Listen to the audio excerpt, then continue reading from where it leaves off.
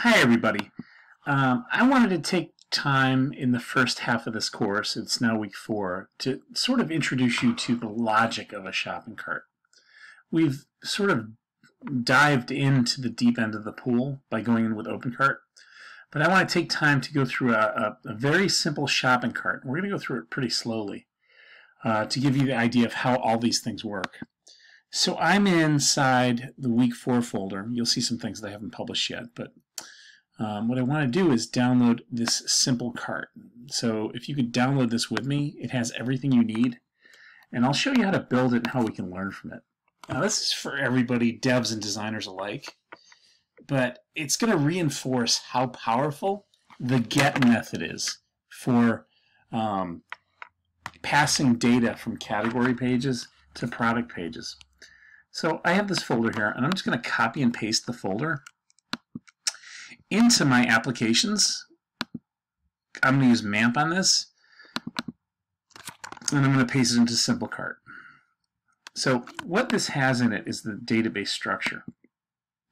So I'm going to go ahead and open this in Sublime, and you'll see it's pretty much a two-table system. That's it. We have categories, and I've added some stuff for cat food and toys and toxic litter, just for fun.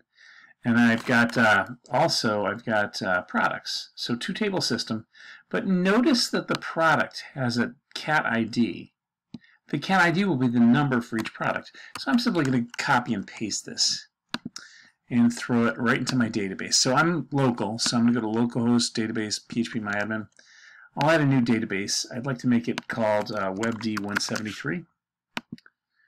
And we can go ahead and click the SQL button and just paste what I've copied, which is the add table SQL. Again, this assumes that you've taken WebD 153 or 166, either one.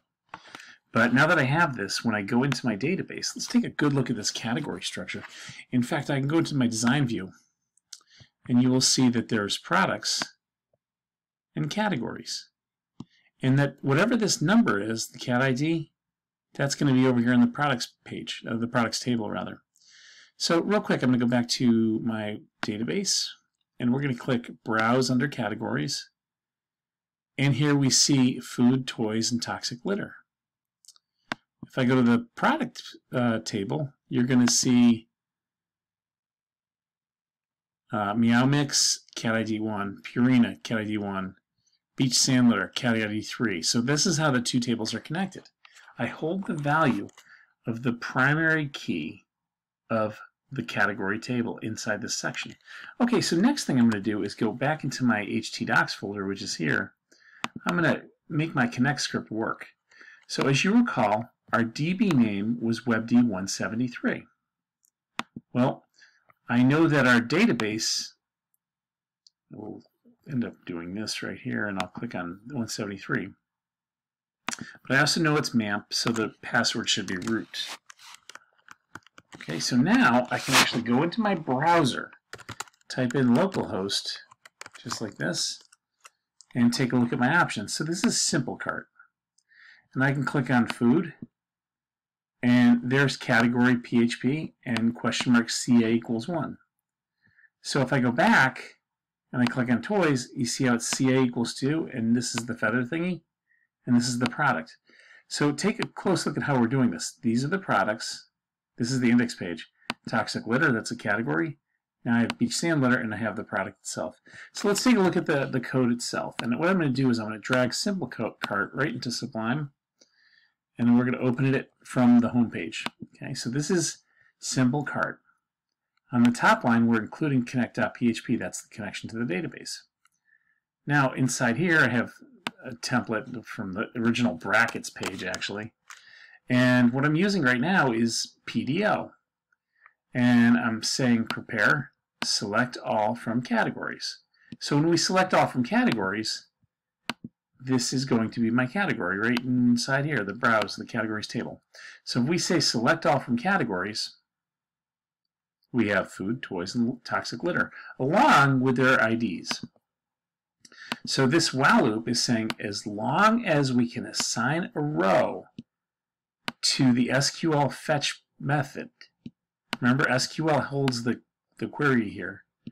As long as we can have a row that equals that, we can have an ID that equals the row cat ID, and a variable called cat name that equals row cat name. Again, this will require that you understand a little bit of PHP in order to understand what's going on. So now we echo a div class categories, and we have category, but look at the query string here. Cat ID equals 1. And this is what the you see, which is the cat name. So let's take another look at this. We're going to go back to our category page. Right now we're on product PHP. But what I want to do is show these. Okay, so if I look inside here, this is that section, and you see CA equals 1. Well, if we click on, let me go back to, here's category CA equals 1. Well, let's look at category.php, which is the index. There's the index, right? If I do CA equals 1, take a look at this. If I change it to 2, watch what happens. The feather thingy comes up. If I change it to 3, Beach Sand Litter. So our homepage is doing nothing more than showing a link that people can do to can click on to select a category. Once I do that, we go to category.php. And inside here, I'm using the get method. This is the biggest part of this entire demonstration. CA is the CA in the query string right here. If it's 3, 2, or 1, that would dictate what content is on this page. That's how all e-commerce sites work. And we use the get method because it caches. So if we look up here and we just hit the question mark, watch what happens. I get all the cache values of things that have been searched before. So imagine if you were shopping for something, you forgot about it, and you wanted to go back and find what you were looking for. You could use this method. It's called the get method, and it's very helpful. So here we go. Select all from the products table where the category ID equals the CA. That is 1, 2, or 3 in this case, and that is our borrowed key inside the products table. That's why we hold the category ID inside the products table. So if I go back to the database once again and do a repeat demonstration, you will see that the products table has 1. This is all food. Food is 1. 2 is the toy, and 3 is the litter. Okay, so basically we're just passing query strings here. Here's the category, and inside this I can pass the product ID. So let's take a look at the product ID now. So I'm in product.php, and I turned off my error reporting here, but here's get product ID. So select all from products where product ID equals product ID. We execute the query and do our loop by grabbing the variable from each and every field name. Now notice these are the exact field names inside the database. And then I'm just echoing out the information. So from here, we could integrate this with PayPal. And all of you could use this cart, literally, if you understand this, the lowest level of PHP. As long as you know this is a loop and showing the specific product, we're good. Watch what happens when I hit product ID equals 2. Purina, okay, good. What about 3? And this the feather thingy? Yep, the toy.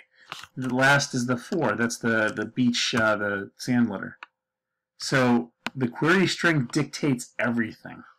And from here, you know, I've got the price. I can actually just populate my PayPal forms with what you see here. It's $9.99. I know the product name. We could take the PayPal form that we did in the first week of this course and actually have a checkout. And you would have satisfied your requirement for this course. It's that easy, but the thing is you have to understand how to integrate this into your HTML.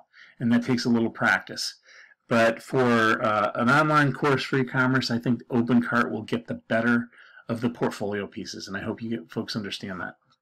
Anyway, this is a nice look at a low-level shopping cart that actually would work for anybody who wants it.